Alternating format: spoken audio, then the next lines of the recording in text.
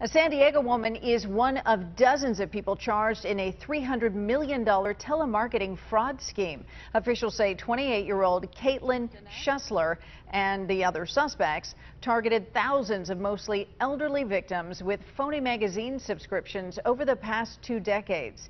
In many cases, the scheme conned victims into thinking they're reducing payments, but instead signing them up for more.